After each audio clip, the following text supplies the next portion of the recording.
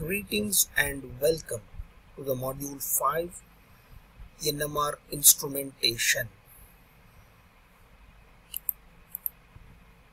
The objective of this session is to learn the basic instrumentation of NMR spectroscopy. The outcome is, at the end of the session, the learners will be able to explain the basic instrumentation of NMR spectroscopy. Before going to the instrumentation of NMR spectroscopy, let us revise the previous modules where we have learned the principles of NMR spectroscopy. We all know that in NMR spectroscopy we have to create the energy levels by giving magnetic field, and to that, if we irradiate the radio frequency radiation, then the flipping of protonic spins used to take place, which we will going to get as a peak in the NMR spectrum. By having this in our mind, we will going to correlate that in this particular module. So here we are having magnets, North Pole and South Pole, which are meant to create the energy levels in the nucleus. And we are having a radio frequency transmitter to irradiate radio frequency radiation, and radio frequency receiver is there in the instrumentation to collect the radio frequency radiation out of the absorption, and we are having a recorder to record the absorption phenomena.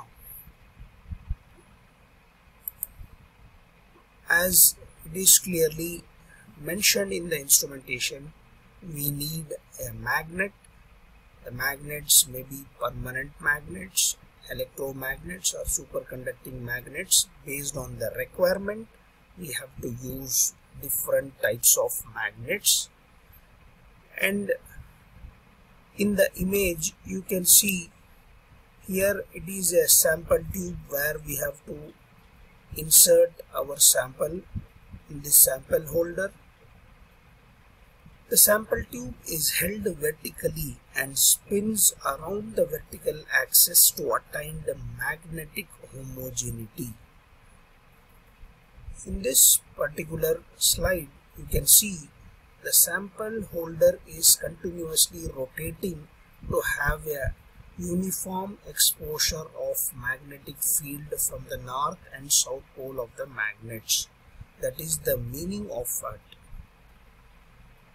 We are using a field and frequency sweep coil to have a uniform and homogeneous exposure of magnetic field and radio frequency radiation.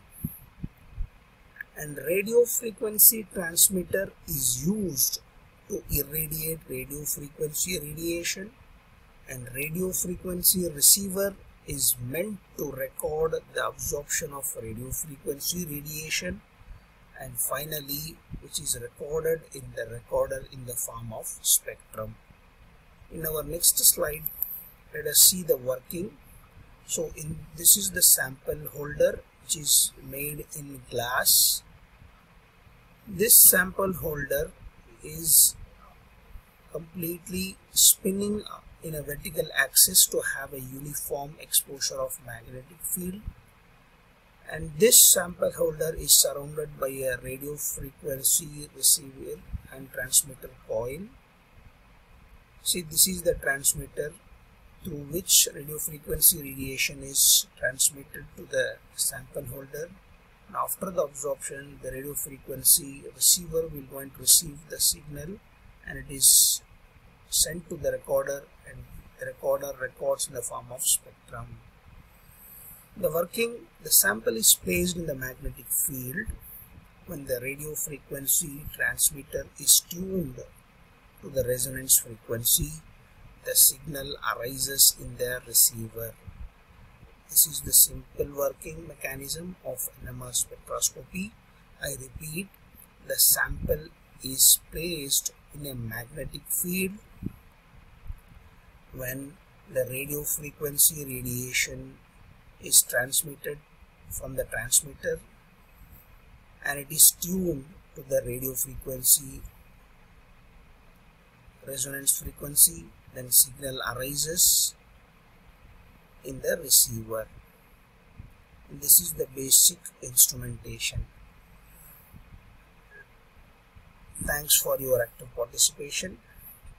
Kindly attend the online session in the Google Meet platform for clarification. Google Meet link and timetable will be shared through WhatsApp group. Thank you very much.